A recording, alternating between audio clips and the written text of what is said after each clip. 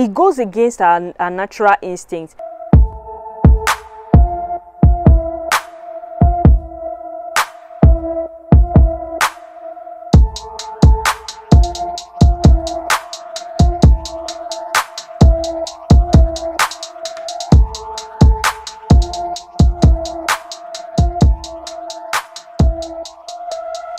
Hello everyone, welcome to the channel. Today this is your girl Hannah. How are you guys doing? Hope you're doing well. Like for me, I'm bubbling up because of what I have to share with you guys today. So make sure you stay tuned, and if you're new to the channel, do subscribe. If you're not new to the channel, you've been watching for a while, what are you waiting for? You know, you got to subscribe to the channel. So subscribe, join the family. We'll love to have you in this family. It will be a cool thing to have you in the family. So have you ever wondered, like, there are times when you wish you had been brave, when you wish you had been able to ask, speak up, or when you wish you've been able to stand up to some things, probably at work, in school, or in your life, like maybe when you went out and stuff like that happened, and you wish you just had been brave enough to like do what you were supposed to do the right thing, or say what you were supposed to say and stuff like that?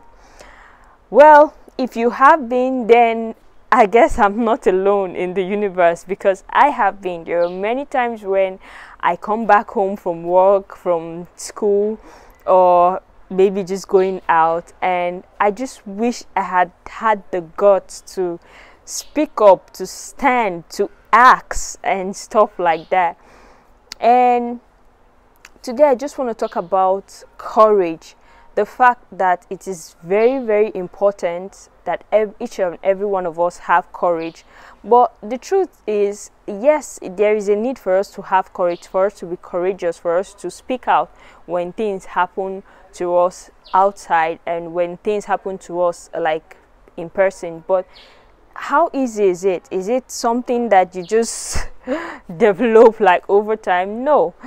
Courage or bravery is not a skill that you just you like just attaches itself to you just like that, or something like you're born with. Well, you could be born with it, inherent, but bravery and courage is something you can develop. It's a skill that can be developed, and with practice, as I always say in my channel, with practice and time, you can achieve and you can be able to cultivate and have this skill to your disposal. It is very important, and today I'm just going to be talking about how we can cultivate the skill of bravery, how we can be able to stand up, you know, for what we believe in, how we can be able to like cultivate our bravery skills. It's not going to be something that will just happen like immediately after you watch this video. No, you need to put the points I'm going to be giving down to work. You need to practice them.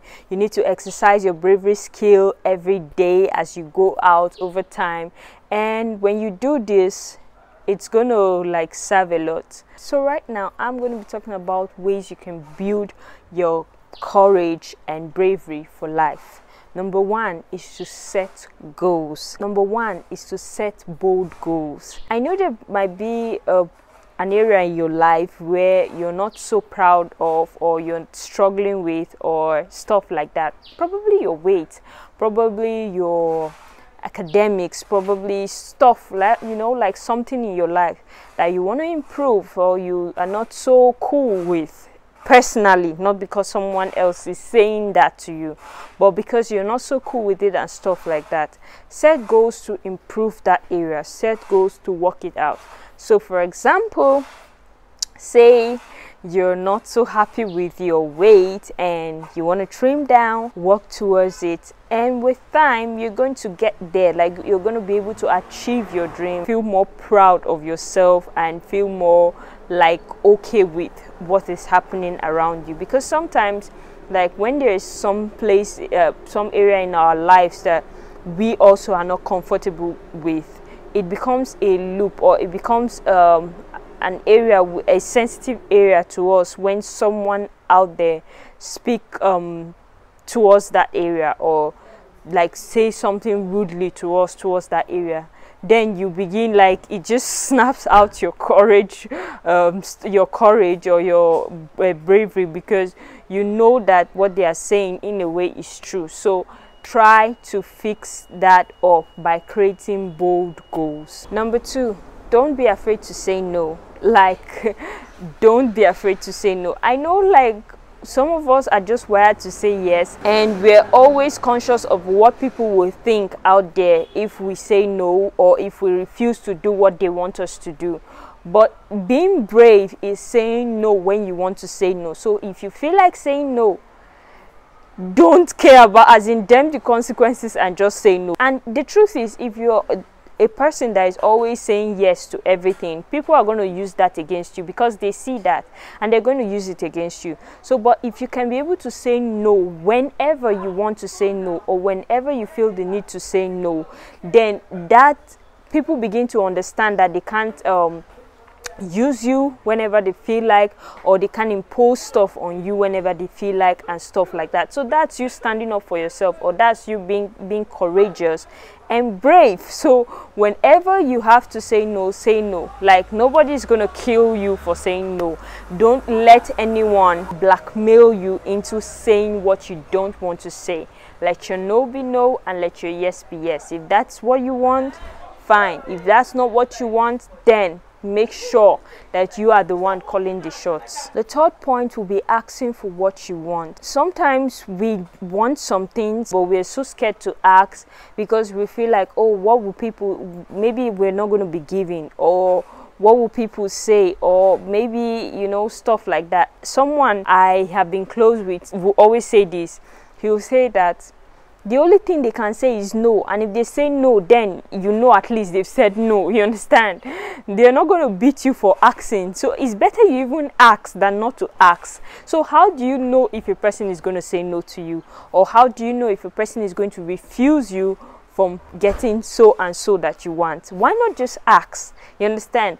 Ask what you want. If there's something you want, ask. If the person decides to say no, respect the person's no, just like you would want someone to respect you, or to respect your decisions, like when you say no to. So, but like, you asking doesn't make you foolish. It doesn't mean anything other than if the person doesn't want to give it to you, if the person would just say no. So please learn to ask. So many times I've refrained from asking, and then because I'm feeling a certain emotion, or I'm feeling a certain way, or I'm feeling like maybe the person is going to deny me and I'm going to look stupid, and then another person just walks right in front and just asks the same thing, and the person is being given. So I have learned over time that if there's something I want, I'll just ask. If the person says no, then I respect the person's decision. At least I know that I've asked. Number 4, say sorry. This is very hard for a lot of people. Like, I know a lot of people that just can't say sorry.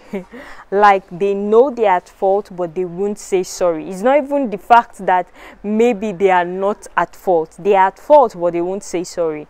Saying sorry is, like, for me, it's not something that we should shy away from because of pride or whatever it is. No, being courageous means that you do the right thing. Being courageous means that you stand up for what is right and true at all times. So if you feel so if you have offended somebody, or you've wronged somebody in any way, don't be scared to say sorry. No, the person is not going to think bad of you. Like, in fact, when people say sorry to you when they've offended you, you feel more okay. It doesn't mean that the person is, because you are the one saying sorry, you are now beneath the person in any way. No, sorry doesn't mean that. Sorry just means that you acknowledge that what you've done is wrong and you're sorry about it. That's what it means.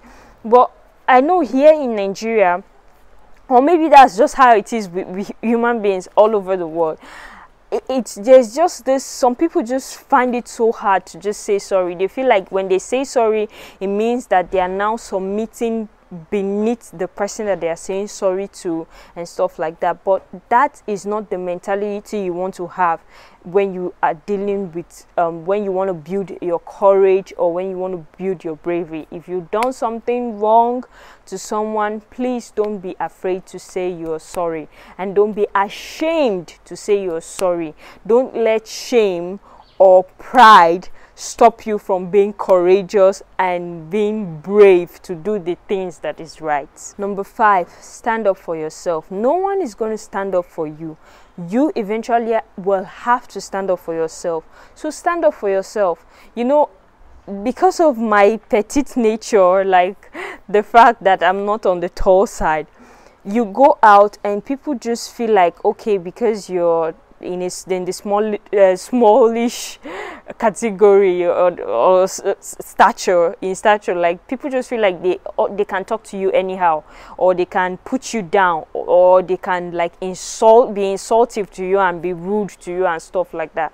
But hey, you cannot be waiting for other people to stand up for you. You have to stand up for yourself. So if someone is being rude, or if someone is not doing the right thing around you just because they feel like, okay, they can run shreds all over you, you need to stand up for yourself. You need to speak out. You need to like address the issue there and then. Like, do not be afraid to address the issue. Do not be afraid to stand up for yourself, because no one will do that for you. Number 6, dare to rock the boat. So like, this is also a follow-up of my previous point. If you need to rock the boat, girl, guy, rock it. Like, don't be afraid to rock it.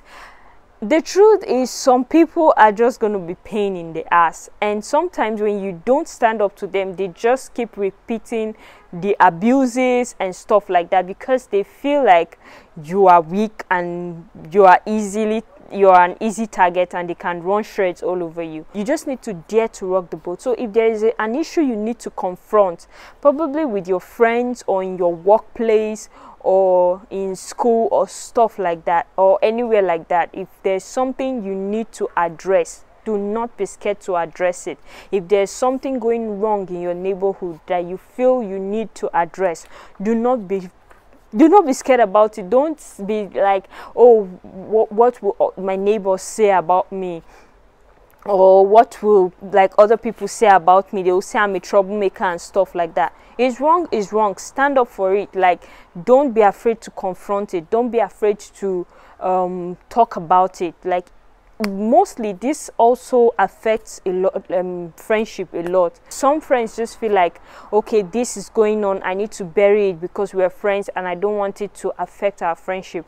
But you are putting your friendship on the line every day by not addressing the issue, because if you don't address the issue, it's just going to keep coming back. Like, it's going to keep happening over and over, because probably the next person doesn't even know that he or she is offending you. So you need to be able to confront an issue whenever it is happening. That way you're building your courage and you're building your bravery. Number 7, stop digging. If someone has said something behind your back, let it be.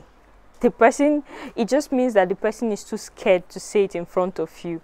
If the person says it in front of you, then you can address the issue. But if someone is speaking to you behind your back, or someone is saying stuff behind, I don't think it is cool enough for you to start digging to find out information, to find out what is happening, to find out. No, you don't need to be that. You need to be the matured one. Yeah. So if that is what is happening, you just know that they are lacking the bravery or courage skill in their life, and just let it be, let it go, because it's behind you, it's not in front of you. You understand?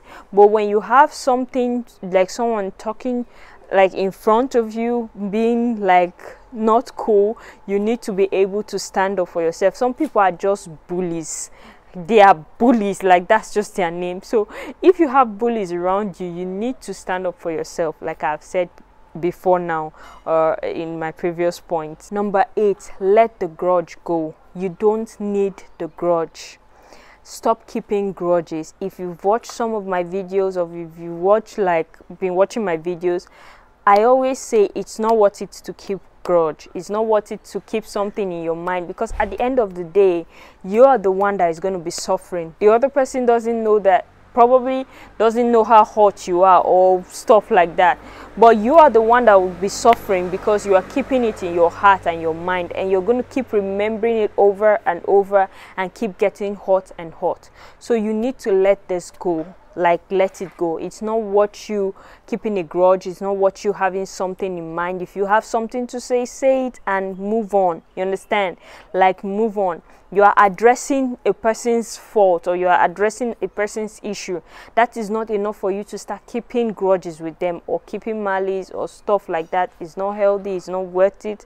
So if like there's a confrontation, confront it and let it pass, let it go. Stop keeping grudges. It's not healthy for you. So guys, with all this I've said, if you keep at it, you're going to build your courage skill, you're going to be brave. And it, like I said, it's not something that you just develop in a day.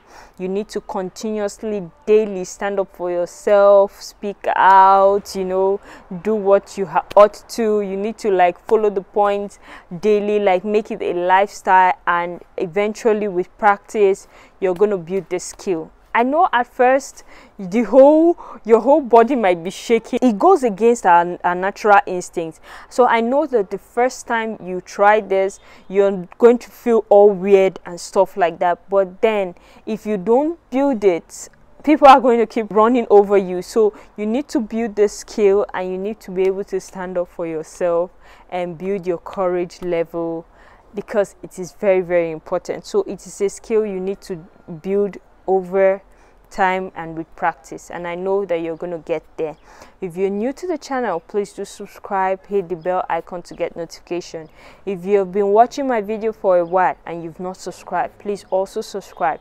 Give this video a thumbs up, leave a comment in the comment section, and share so that others will benefit from this video. See you guys in the next video. Bye.